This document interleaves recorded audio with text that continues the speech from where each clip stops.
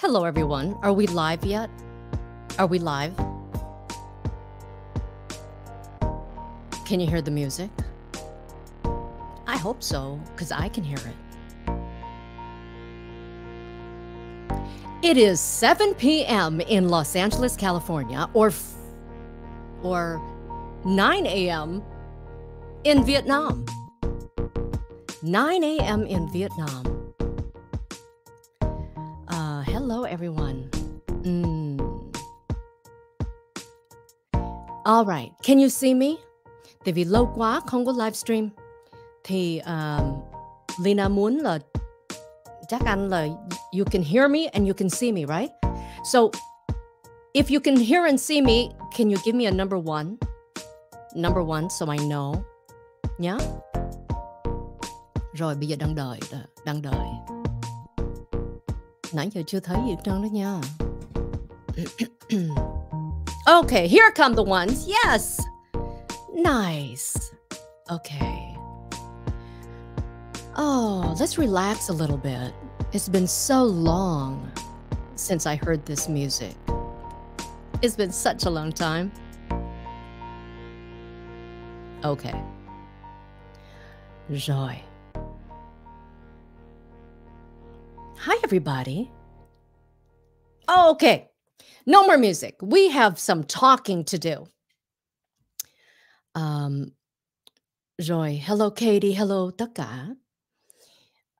Leyna mới vừa về lại Mỹ hôm qua hả? Phải hôm qua không? Tối hôm kia. Hôm qua. No, hôm nay là see. Mình biết là bây giờ mình già rồi là tại vì lần này đi mệt quá. Mấy lần trước đi về không sao hết. Lần này á thì hơi vất vả một chút. Về đây thì thấy mệt. Mà có thể là tại vì năm này là về tháng 7, giữa tháng 7 nhưng mà nóng ơi là nóng. Trên Hà Nội cũng nóng, nhưng mà dưới Quảng Trị còn nóng hơn nữa. Và thêm nữa là mang 2 đứa con đi theo đó, bởi vậy mình khi nào cũng là lo, you know. So luckily everyone is back. We are pretty healthy. I have a little bit of a cold. Và chưa có quen giờ đó nên rất là mệt. Nhưng mà I missed you. Did you miss me? I hope you missed me because I missed you. Đáng ra là Leyna về Việt Nam là cũng là muốn livestream khi ở Việt Nam, nhưng mà thử một lần thôi mà cái internet nó quá xấu. Và sau đó thì bận công việc nên thôi không có làm luôn. Nhưng mà I do have some pictures to share with you. And hôm nay đó thì vì không có soạn bài, không có tính gì hết trơn, I just want to go live because I missed you. So I would love to have you come on and you can ask me about my trip, but you have to ask in English. And if you have any other questions, I'm happy to answer them. Okay, so no, Leyna đã về lại Mỹ rồi. Như vậy là khi đó là bay từ Los Angeles bay về Hà Nội.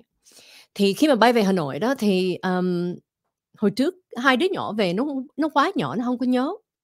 Thì trước khi nhà vô làm việc thì Leyna cũng muốn là cho 2 đứa nó đi chơi một chút, cho nó relax một chút. Thì đi chơi Vịnh Hạ Long. Đi chơi được 2 ngày thôi. Thì khi đó mới là vào Quảng Trị, vào Đông Hòa. Vô Đông Hà thì nghỉ được 1 ngày thôi. Nghỉ được 1 ngày xong bằng ngày hôm sau đó là bắt đầu làm việc. Mà wow, it was hot. It was so hot. Thật sự Leyna về Việt Nam rất là nhiều lần rồi, chưa bao giờ thấy nóng như vậy.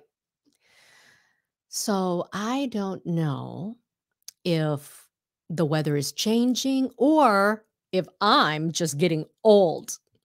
It was so hot. Mà cũng là lần đầu tiên Leyna vào Hà Nội mà thấy Hà Nội cũng quá trời nóng.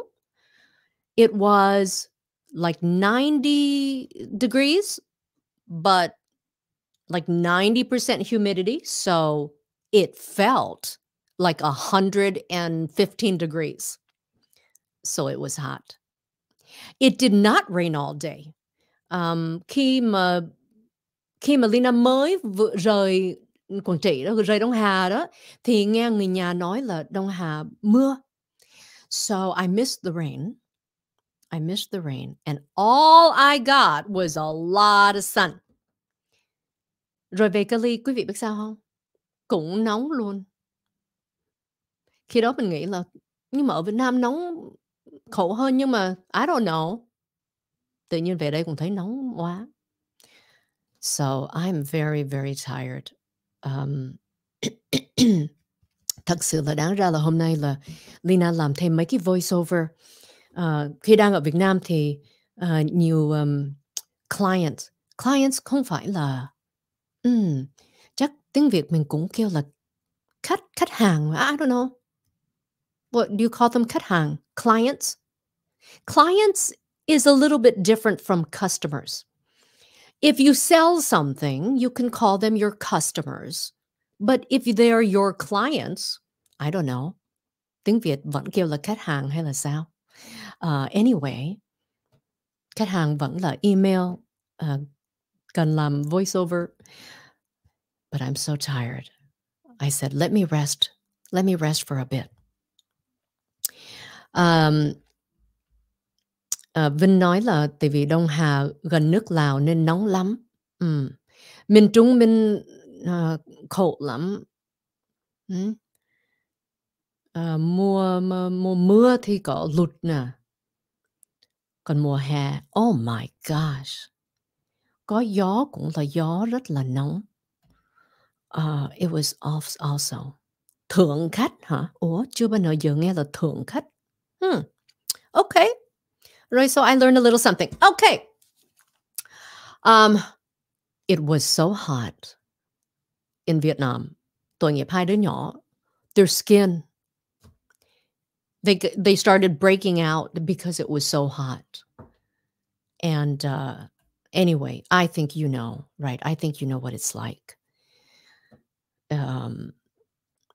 Là nóng mà mình không có wear makeup lại tại vì nó useless. Mình thấy wear makeup nó cũng như không thôi, tại vì nó chảy anyway, and it's bad for your skin. Whew. It was tough. But cái chuyến này rất là, it was great. Là tại vì hai đứa nhỏ nó đi theo, nó thấy là ở Việt Nam rất là khó, right? Nhưng mà hai đứa nhỏ, they loved it. They said, đứa con trai nó đi, nó nói là I'm gonna miss Vietnam. Even though it was so hot. But they liked it, they enjoyed it. Và they know how to appreciate the things that they have here.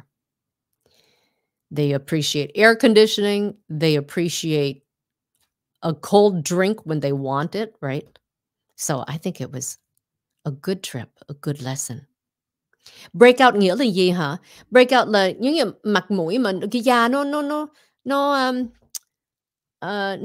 know, like nó ra mụn, because it was so hot. My 16-year-old son and my 14-year-old daughter. Và thêm nữa là không có quen cái thời tiết ở đó đó. So, nhưng mà it's okay. Cho nó khổ để nó biết, phải không? Phải khổ mới biết. Okay, so hôm nay Leyna không có soạn bài gì hết trơn á. Nên lát nữa đó, Leyna sẽ đưa ra cái link. Rồi ai mà muốn lên live để có câu hỏi gì hoặc là nói chuyện, hỏi chuyện gì, we can do that. But I shared some photos on my Facebook. And I know that not everyone on YouTube follows me on Facebook. So, can I show you some of my photos from Vietnam? Có rất nhiều hình chưa có đăng lên luôn. Là tại vì quá bận rộn. I had no time. So, let me show you, okay? Okay. Ok chưa? Cho cái ok đi rồi để Leyna show mấy cái hình. Okay, mấy cái hình. All right. So, here are some pictures from my trip. So, look what we looked like when we first took off. So this is on the plane, right? On the plane. Mặt mũi còn rất là tươi. I was so excited. Okay, hold on. Let me see where I can put this. Đợi chút nha. I was so excited to go. We were all very excited. Okay.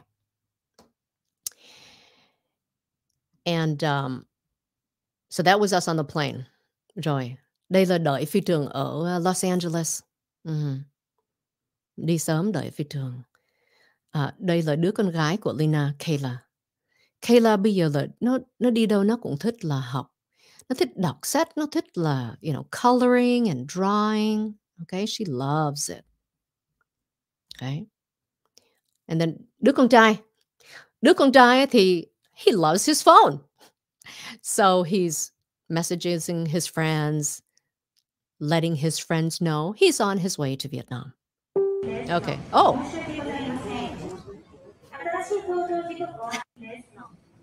We're always having fun. All right. Đây là trên tàu đi Vịnh Hạ Long. Thì buổi sáng tập thể dục. Tàu rất là vắng. Đây là ông xã ông tập như là tai chi hay là whatever they call it. And I love to take pictures. Okay. Rồi, đó, thấy không? And whoa. Hello, cô Sáu anh. Oh. Okay, that's good. Look at this. Hey, mở đi cửa sau. Okay. Nhà một tiệc của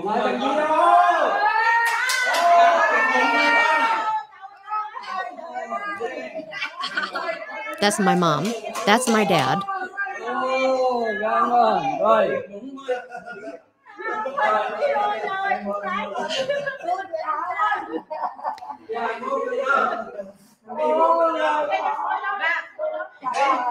They were just faking it, Mom. Cái này là đứa em trai nó về nhưng mà nó không có cho ai biết là nó về. Oh man, can't believe it. Okay. You guys know that? Of course we did, Mom. Don't get mad at me. Don't get mad at you. She's so cute. Okay. Oh. Đây là vẫn là surprise ông cậu đó.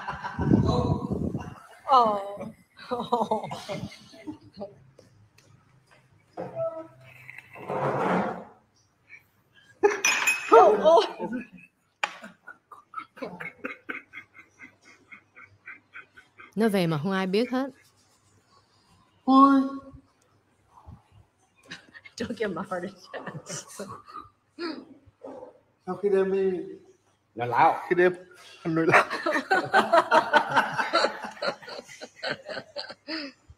Ôi khi đêm anh gọi mi ngồi muốn rồi. Còn ở nhà lên nhà cái ná. Rồi mi ở lại với ai bên á. Mi không buồn à. Anh nói đi ở lại với hai con chó.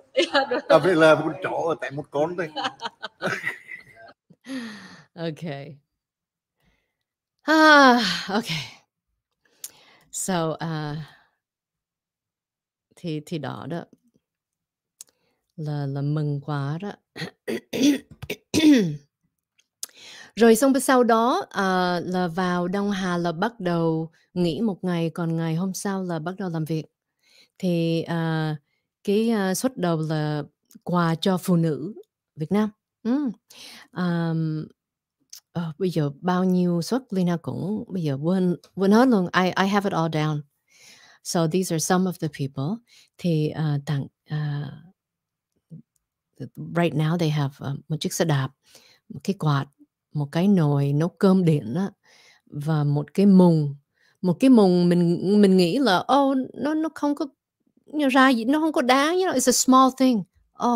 But they loved it. Và một bộ áo quần. Okay. So Còn bé nhỏ này rất là Leyna thấy nó dễ thương. Chụp cái hình mà nó I just love her face.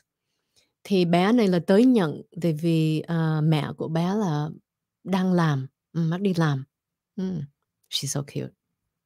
Okay, they're so happy. This is why I do it. This is why I do it. Và chắc các bạn cũng biết là ở Việt Nam, nhất là ngoài quê mà người ta nghèo, chiếc xe đạp đâu phải ai cũng có đâu.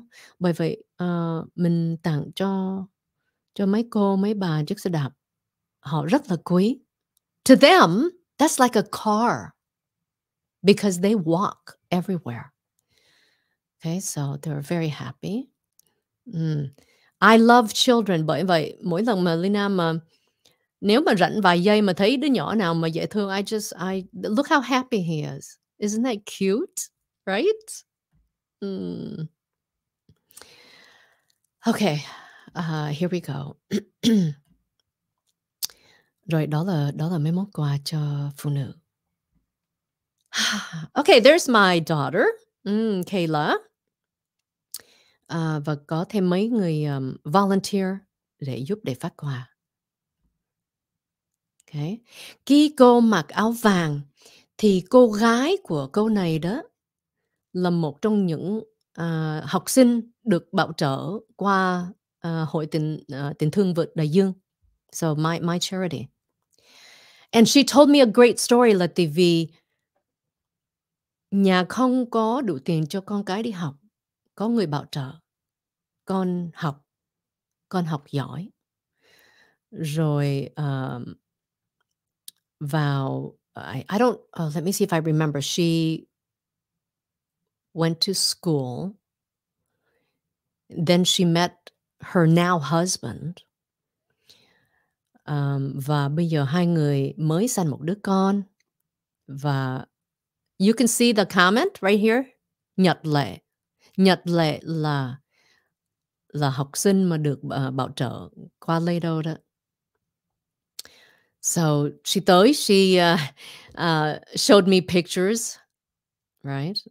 Có cháu ngoại, she mừng lắm. So I love that. Okay. Hình như đây là khi đang sắp xếp. That's my husband. Okay. That's my brother. My brother là Kubi. Là tên trong nhà kêu là Kubi, nhưng mà qua Mỹ nó giữ luôn là tại vì tên thiệt của nó là Nguyễn Hoàng Huy. Mà đi trường thì mấy bạn Mỹ kêu là Hoy. Người ta kêu nó Hoy, nó không thích nó thôi, nó lấy là Kubi luôn. So that's his name. There we are. Đây là xong rồi đó, xong việc rồi đó. So we were very tired, but we were so happy. Okay. Oh, what is this? Oh, ngày thứ hai nè. Là thêm 600 chiếc quạt deliver tới cho ngày thứ hai. Mỗi thùng như vậy là 2 cái quạt.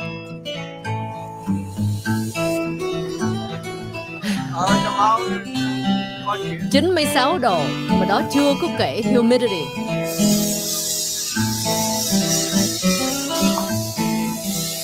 So it's okay. He got a workout. Okay. A little exercise for my husband.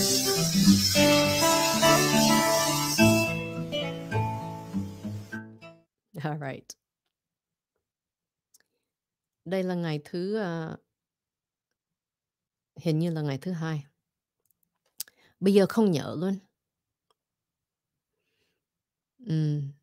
Đúng rồi, đây là ngày thứ hai là tại vì đây là có đàn ông với người cao niên này kia, so không phải là quà phụ nữ nữa.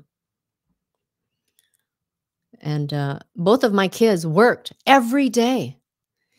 Mình sợ nó mệt nó, you know, and I said it's okay. Hôm nay con ở nhà được nữa. No. They still want to work. Yeah. Khi mà Leyna đăng mấy cái hình này có mấy người bạn Người Mỹ họ hỏi là tại vì sao mà trời nóng mà họ mặc áo quần như vậy. So I explained to them là they cover up from the sun, right? So here we are still doing work. I love to see kids smile. I just love it. Sao bây giờ mình nhìn trong hình mình thấy, Diêm đâu có thấy nắng gì đâu mà wow, khi đó nắng ơi là nắng và nóng ơi là nóng. And I love old people too. You see that?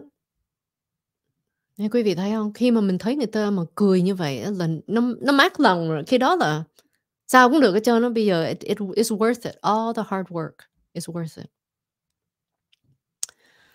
So we did this for days. Okay.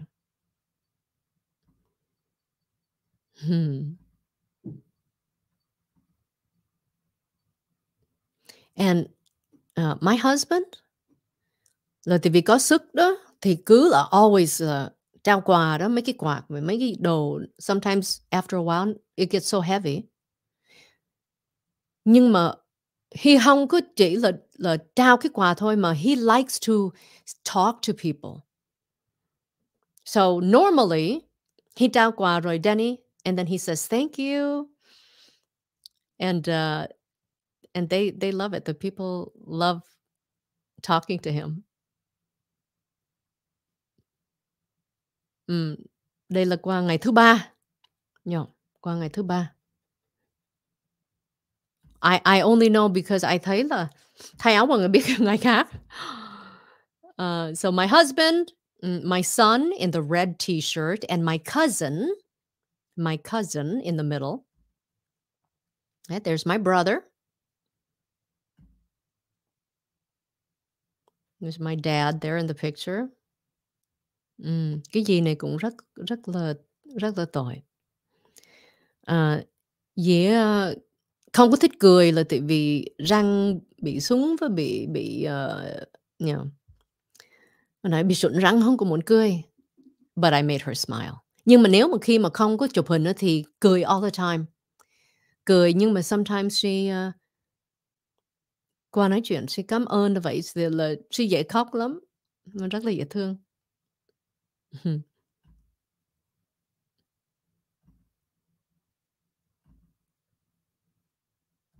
So just more pictures of us working. Oh, here we're having fun. Okay, now we're having fun.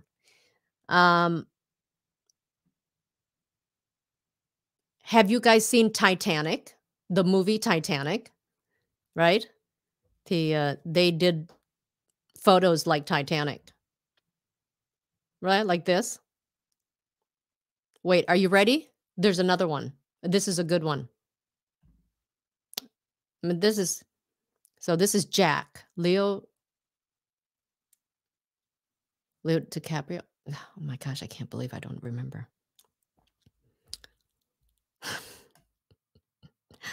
Okay, we're just having fun. All right. Rồi đây là qua ngày khác nữa. Đây là giúp phát quà trên chùa của cô Minh Huy. I think I wrote it down. Chùa Kiều Đàm. Cái chùa này là toàn là phụ nữ hết. Và tại vì khi mà Leyna quyên tiền tại Mỹ thì có cái anh Daniel Nguyen và có đấu giá cái tượng Phật Quan Âm. And that's how we raised a lot of money. And so I decided that I also will help this temple because the Lady Buddha sculptures helped raise money. Và ngôi chùa này là look at this cute little girl. Là sometimes là có người họ để là họ nuôi con không được, họ để lại chùa thì sư cô nuôi. So we try to help them out. Đây là phát quà tại chùa đó. I love it when I see people smile. Nhiều lúc họ mừng quá họ khóc luôn. It's wonderful, huh?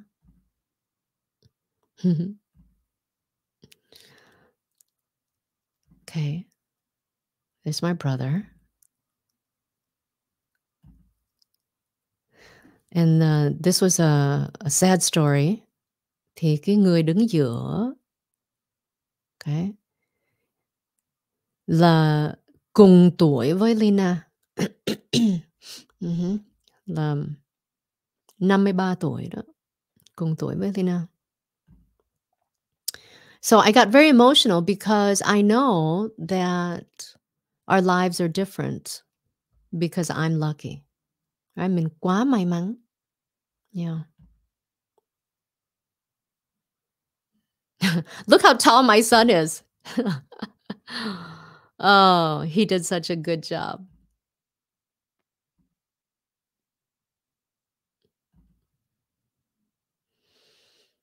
Okay.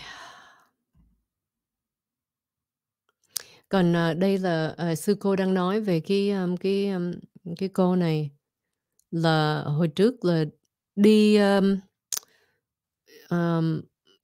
oh, how do I say it? So she would find bomb fragments and undetonated explosives from the war. I think they're called mìn, phải không? Đi kiếm. So anyway, that's a hard life. It's a very hard life to live. More children. It was hot that day too. Oh, it was so hot. So this girl in the temple is learning English from my YouTube channel. So she was so excited. She was very excited to meet me and to say a few words. She was a little shy. But she's just beautiful. And look at this at the temple hall. Đây là cái bếp. So they still cook with wood. Can you imagine? And it's so hot. So can you imagine how hot it is in the kitchen for them to cook? So this is their living area, their kitchen. Okay, they wash dishes there, they cook there. All females in this temple. So we walk around and take a look at their area there. That's why we're helping. And sư cô rất là, I like her a lot. She's rất là dễ thương. And she let my husband and my son pick their own jackfruit. Jackfruit. Là tự hái jackfruit mít từ cây luôn đó. Sướng không? Sướng quá chứ chi nữa. Rồi đây là sư cô đang nấu nước để pha trà.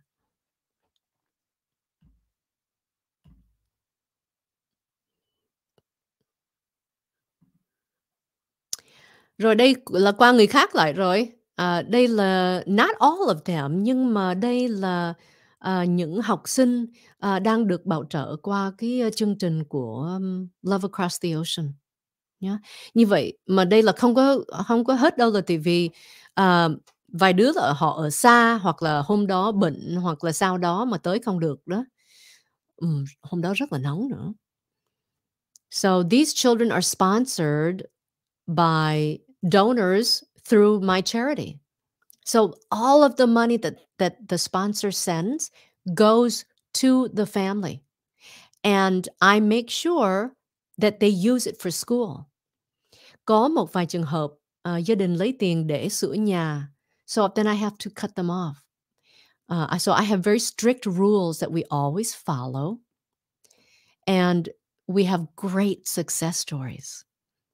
Tại vì bên Việt Nam đi học là phải đóng tiền, chứ đâu có ai mà đi học free đâu phải giống mình bên Mỹ đâu. Không? So all of these children can go to school because of our supporters. So if you're interested, nếu mà quý vị muốn tìm hiểu thêm về cái sponsorship, please get in touch with me or give me your email address. Give me your email address and I will send you information. It's $55 a month. And that covers their school and their food. $55 a month. I know some people spend that on a steak, one steak dinner, right?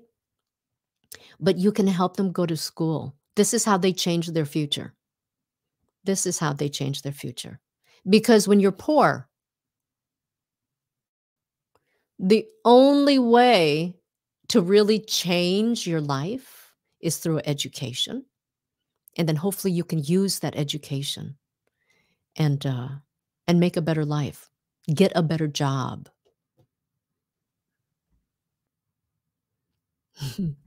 So we gave them some gifts and we gave them their sponsor money.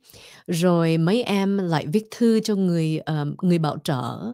Thì Leyna mới là chụp hình và gửi qua cho người bảo trợ nữa. And sometimes we got people who brought their children to meet us để xin bảo trợ đó. Thì có một bé này rất là giỏi. Bé này bây giờ mới được 6 tuổi, chưa bao giờ đi học. Nhưng mà viết và đọc được là tại vì she's so smart. Và ở nhà đó, là người mẹ kèm cho em, bây giờ em viết được. So, a child like that deserves to go to school. So my kids are now sponsoring her. So như vậy bây giờ nếu mà hai đứa con của Leyna mà nó làm được gì, nó có allowance hoặc là they get a job, any money that they have, their first responsibility now will be to sponsor this girl. And then after that, they can use the money and save it, whatever. Em này cũng rất là tội. Em này không có người bảo trợ. Quý vị biết không, nhiều lúc bảo trợ đó, họ muốn giúp con gái hoặc là họ muốn giúp những đứa mà nhỏ đó. Nhưng mà em này rất là tội nên we help them. My mom helps him. So we give him some school money. And we're always looking for people to help sponsor them. Em này thì lần đầu tiên Leyna gặp và cũng là lần đầu tiên được người bảo trợ sponsor. So this is his first contribution check, right? Here, not check, money. First time. He mừng mà he sợ and he's so, I just wanted to hug him. So we're going to try to turn that around. No more crying. I'm going to try to turn it around into some smiles. Sau khi làm việc đó thì trở lại Hà Nội một đêm. Thì hai đứa con, first place they want to go is McDonald's. First place they want to go is McDonald's. And I admit, it was good. It was good. Mình người lớn, mình rất là thích đồ ăn Việt Nam, nhưng mà ngon thiệt. I'm following you guys. Nope. I love animals. This one is like, I'm not moving, it's too hot. Are you like, I'm not moving, it's too hot? Hey there. Hello. Hello. Đi đâu cũng thích nói chuyện với súc vật. They just, Sweet little thing. people think I'm crazy. I don't know why. What? What? What? You guys are so cute. Chị đứng nói chuyện với mấy con bò cả ngày à. You gonna come see me? Hello. What am I, the whisperer? See, they all come and they look at me. Cool. Kind of scary, but cool. Hello.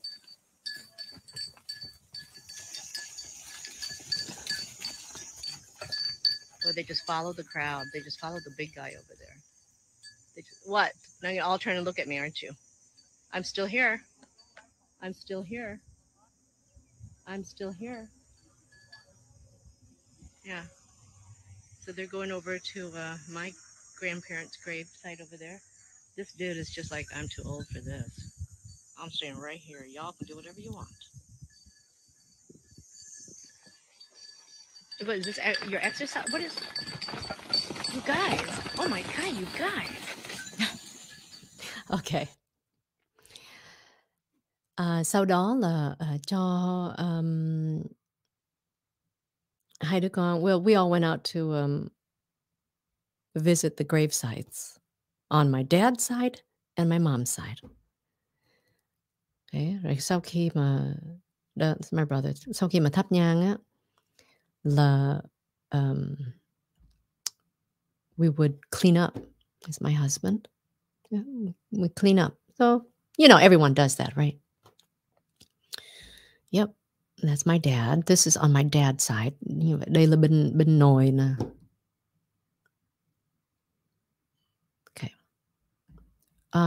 That might be the last. I think that's the last picture I shared. Còn rất là nhiều hình nhưng chưa có dịp để share. Okay. So, woo! I hope you enjoyed that. Rồi, để coi bây giờ có ai wonderful pictures. Thank you, David. Yes, my kids, they did miss American food. Yeah, they did miss American food. So anyway, Fat, I'm glad you enjoyed those pictures. Oh, this is a good question. Leyna, did you go through any kind of process from governments in Vietnam when you did the donation? No, absolutely not. We, of course, have to notify the local authorities, because anytime you have like a gathering, because it was, many days of hundreds and hundreds of people each day, mình phải báo cho người ta biết. Nhưng mà khi mà làm việc đó, không có qua cơ quan nào hết. And I'm very strict about that. I know that some charities do work differently. The way I do it is different. And I'm proud to say là chưa bao giờ mà mất một đồng thôi đó, cũng chưa bao giờ mà một đồng mà qua tay người khác. Một cái gói mì gói cũng không đâu. Là tại vì I'm very strict that way. Không có nhiều, có 2 trường hợp là về phát quà thì người ta tới, người ta đợi rồi. Mình tới thì cái người mà the local people đó, local authorities bảo rằng là để đồ đó cho họ rồi để họ sẽ phát cho dân. Nhưng mà làm sao mình chịu như vậy được? I said no. I said là tôi phải là đưa tận tay. That's the only way I do it. And they said no. They said là cứ để với họ. And họ sẽ giao là phát lại cho dân. Then you know what I did? I left. I picked up and left. And chỉ là 2 lần như vậy thôi. And then they stopped doing that. Tại vì khi đó là dân, một là mà trong lúc đó là just after flooding, là dân đói. Okay, they had no food. And I was bringing food. And I left. And it was very tough. Mình thấy người ta tội. Okay? Họ đã xếp hàng để nhận quà là mấy tiếng đồng hồ. They always come early. Tại vì họ sợ là nếu mà họ đi trễ là sẽ không có đó. Họ sợ hết. Nhưng mà I never run out. And I left. And it was tough to see people waiting and leaving. But it was important that I do that. Rồi sau đó đó là dân họ. Nếu mà 1-2 người thì không có ai dám nói. Nhưng mà when you have thousands of people who are mad at the local government, that makes a difference. So after that, never a problem. And one time, tại vì nhiều lúc Leyna mang đồ về đó, thuốc men hoặc là whatever it is, và nhiều. Mình á, mang cho mình á, my own personal stuff là một cái carry-on. Còn tất cả là pack đồ về để phát cho người nghèo. They wanted to tax me at the airport. And I said, no, I'm doing charity work. What do you mean you want to tax me? So they made me wait for a couple of hours and they gọi xuống the big guy, right? So I said, okay, I'll wait. Mình đợi 2 tiếng đồng hồ. Rồi cái ông nào lớn đó, whatever, he came down and he looked at my paperwork and he asked me a few interesting questions. And then they just let me go. His questions were like, bên đó là bên Hoa Kỳ đó, họ nghĩ sao về nước Việt Nam? Rồi they asked me if I've been to Vietnam before. I said yes. And then they asked là chị nghĩ sao về cuộc sống tại Việt Nam? And so I told them honestly what I thought. I said that sao năm nào thấy là người nghèo vẫn nghèo. Người giàu thì cũng có. Người giàu thì giàu, người nghèo vẫn nghèo. Rất là khổ. So anyway, from that day on, never a problem. I don't have to bribe anyone. I never have, not even like, I am serious when I tell you, một gói mì gói cũng không có mất đâu. Not a dollar to anybody. And if I can't do it my way, I won't do it at all. Thì khi đó thì họ thấy là nếu mà mình mà không giúp bên làng này thì Leyna sẽ đi làng khác giúp thôi. So that's the way I do it. And I've been very lucky that I've had no problems since then. But yes, I know làm việc từ thiện ở Việt Nam rất là khó. Nhưng mà quý vị biết không? Xin tiền còn khó hơn. Mình quyên tiền để làm từ thiện ở Việt Nam rất là khó.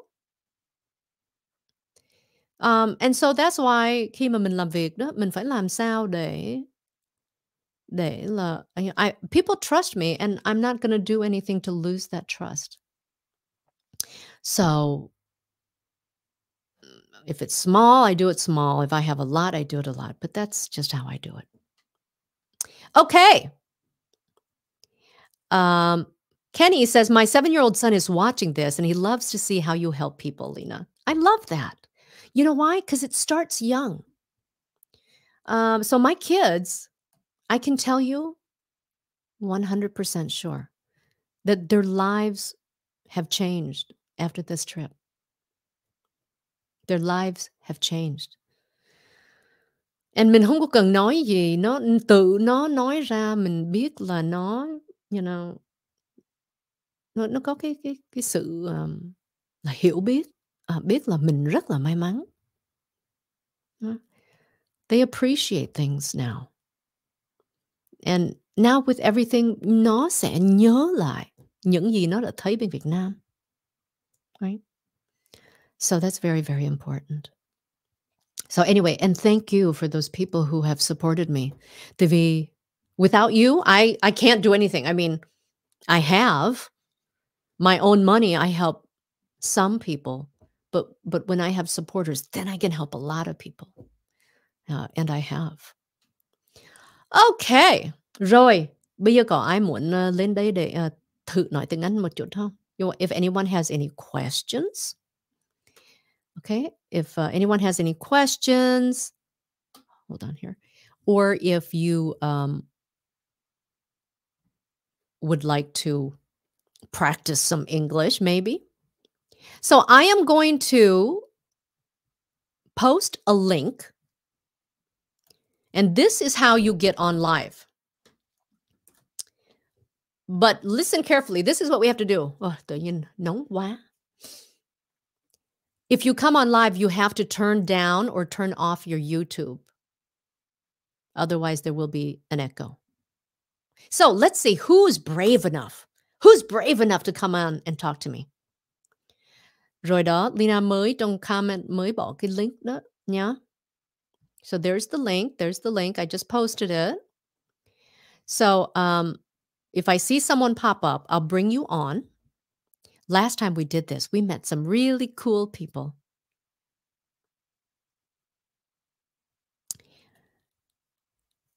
we met some really cool people. Chị Lina nói tiếng Huế hay quá ha. Đây là không phải tiếng Huế mà đây là dòng Quảng Trị mà không phải là dòng Quảng Trị luôn mà dòng Đông Hà đó. Nhiều người họ hỏi tại vì sao mà Lina qua Mỹ từ lúc 5 tuổi. Mà trước đó sinh ở Đông Hà nhưng mà sau đó là vào ở Biên Hòa, tại vì ba của Lina là không quân. Mà tại sao vẫn nói dòng Quảng Trị, dòng Đông Hà như vậy? Why? It's family. Everything goes back to family. Okay. Someone asked, can I use my business money to donate to your organization? Of course you can. So all of your donations are tax deductible. So your business can use it as a tax deduction, or you personally can use it as a tax deduction. So you should go on my website or message me, especially if you have like Facebook. Very easy to just come and talk personally with me. Any questions you may have? Okay. And then also, quý vị biết không, mỗi lần mà người ta donate, I love it, thank you. But sometimes when they donate through PayPal charges, and I hate losing any money. I hate losing, like even if it was like a $2 fee, I don't like that. If you donate through Facebook takes care of the fee. Or if you send a check or something like that. Okay, rồi bây giờ có một em đây để coi. Okay, let's see who this is. Oh. Okay, turn off your YouTube. Hi. Phúc Huy. Yeah. Hi, Lina. Hello. Em nghe không? Yes. Yes, you hear me? Yes. Very good. Who are you? Where are you? My name is Phúc Huy. I come from Vĩnh Phúc, near Hanoi. Oh, near Hanoi? Yes. How old are you? And do you go to school? I'm 14 years old, and I go to school. I'm now in the summer vacation, so I don't have to school right now. I don't have to go to school right now. Yeah. So you don't go to summer school? No. Okay. Yeah. You have a nice voice. Yeah, sure. Are you shy? This is what I want you to do. Look at your computer. Yeah. Look at your computer. Yeah. Yes. Okay. Look at there you go. So, and look at the camera. You see where your camera is? Yeah, yes. Yeah. So stop moving your eyes around. I want you to look at the camera. Look at the camera. Okay. So one thing that is very important, especially in America, is when you talk to people, like make eye contact with them. Okay. Yes. Do you know what that means? Yeah, it's eye contact. Because I see that a lot of people, especially in Vietnam, when they talk, they look all over. They just look all over. They just look everywhere, not at the person they're talking to, right? How long have you been studying English, and do you have any problems or questions to ask about English? I have studied English for like when I was 5 or in first grade. Yeah, it's been 7 years. You have very good pronunciation with the R's. Thank you very much. Do you have any questions, or what is difficult for you? What do you have difficulty with? Like the vowel of the like the vocabulary, the vowel of the vocabulary. So some of them Vowels? I do. Yeah, yes. Vowels. Trái táo, em biết trái táo không? Yeah. Có. How do you say that in English? It's apple. Yeah. Apples. Yeah, very good. Apple. Apples. When you say you have a problem with vowels, what do you mean? Like I can't. What can I say? It's like I don't know. I can see the problem. I cannot see it. I can find the problem of my pronunciation. Like I what don't know. vowels? Because you said apples, fine. Apples, a lot of Vietnamese say apple, but it's apple, and you said it fine. You have pretty good pronunciation. Yes, thank you Yeah. very much. So you just need to be a little more confident. A little more confident when you talk. Yeah, Thank don't you. be so shy. But you have great pronunciation. Okay? Maybe I had a little social anxiety, I guess. Oh, well, I'm impressed that you know that word, Yeah. social anxiety. Well, one way to practice that, especially now that there's Zoom and a lot of stuff that's on camera, it should be a little bit easier to start practicing how to interact with people, Yeah, yes. right? It's a lot easier than being in person. So Okay. you actually should try to speak more English with someone on camera like this, right? Because you already have great pronunciation. So you should just do it more and feel more confident because your pronunciation is good. Thank Okay? you, Leyna. Yeah. Okay. All right. Thanks for coming on. Bye. Thank you very much, Leyna. Mm. Bye. Okay. How do I sponsor a kid? So email me and I'll email you the information on how it works. And most people set it up like a automatic bill pay through their bank. That way you have full control. You can stop at any time you want. But at the end of the year, we send you a tax receipt with the date of each contribution, the amount, so you can use for your tax purposes. We put you in direct contact with the child that you're sponsoring. You can even send money directly to them if you want. But most people don't do that because we already have a system and our way of doing it, that they do it through us. But, that's how transparent everything is you have their contact information. You can send money to them directly. I just want to connect people. But obviously, it's easier to go through us and we facilitate that. Okay, so I have a couple of other people here. Johnny, are you there? Because I see that you're on, but I don't see you on camera. I guess everyone is shy tonight. Oh, Johnny just jumped off. And Ty, your devices are not connected.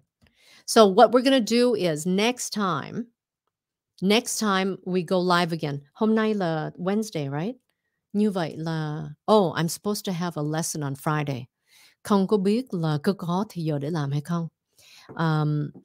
But next time, what we normally do now is during these live streams, I'll bring people on and I'm happy to talk to you to hear if I hear any mistakes that you're making that I can help you with.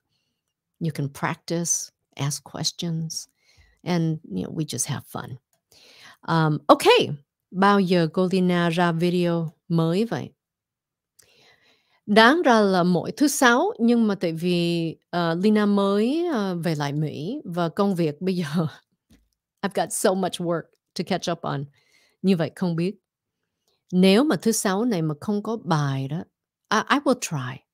Nhưng mà my lessons come out every Friday. Friday at 7 p.m., which means 9 a.m. Saturday in Vietnam. I don't know where you are.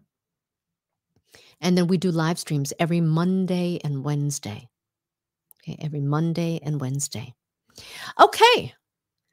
So, thank you everyone for joining me. I hope you enjoyed looking at those pictures. I actually have more.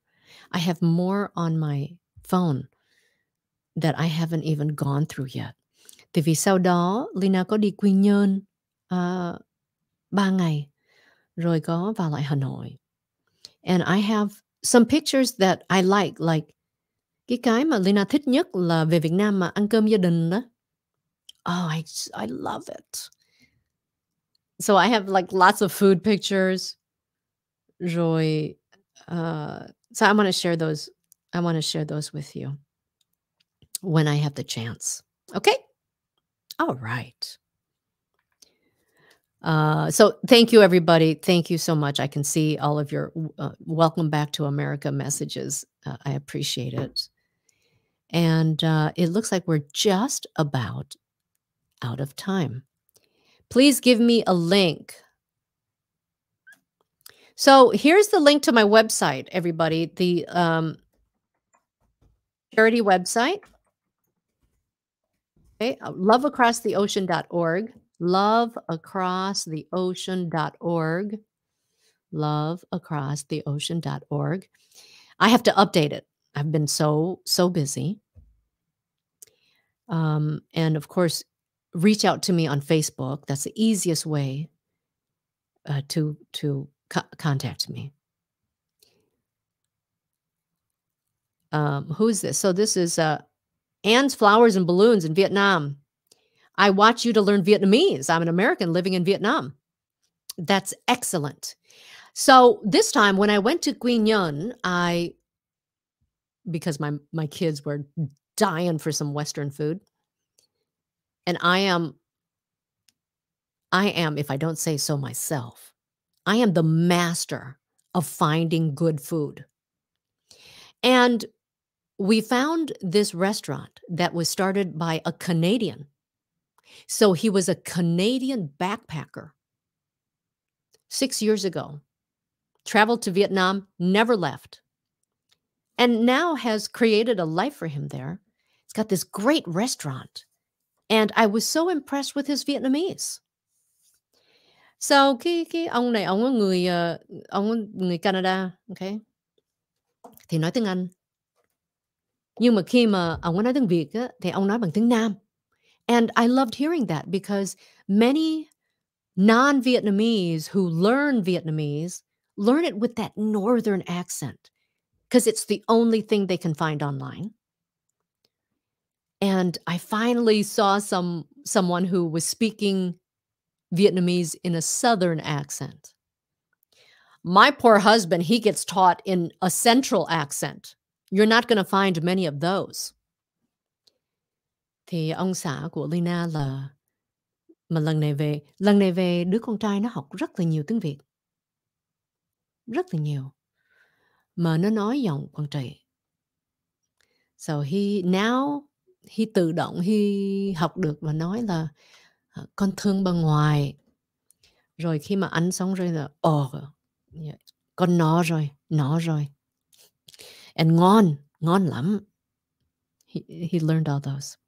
So Anne, thank you very much. I don't know how much Vietnamese you can learn from me.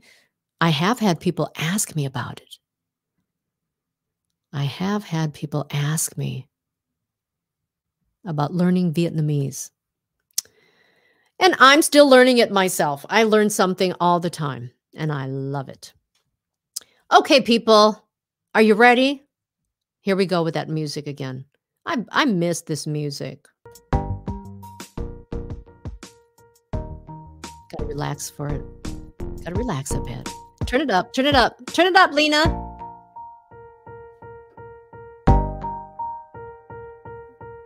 That's good.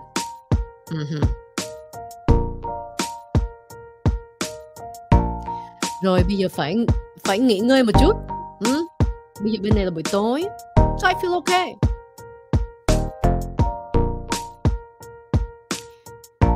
My mom and dad came back with me this time. They were in Vietnam for 4 years. They didn't plan on staying that long. COVID kept them there. Thì bây giờ ba má của Leyna về rất là mệt. Cái giờ giấc không quen với là lớn tuổi rồi. So it's gonna take some time. And you know what? Tự nhiên thèm phở lại rồi. You can take the girl out of Vietnam. Right? Okay, everybody. Thanks for joining me tonight. It's good to be back. I missed you. Give me some ideas of what you'd like to see in the coming lessons. What do you want to know? What did you like? Did you like my lesson on going to the doctor? Things you can say. Did you like my lesson on talking about the weather? If you want to make small talk, you should watch that. We can talk about the weather all day long. Okay, everybody. Mwah. Have a great day wherever you are. Have a good night. We'll see you next time. Relax. Okay, everybody. Hope you enjoyed the broadcast. We'll see you next time. Bye.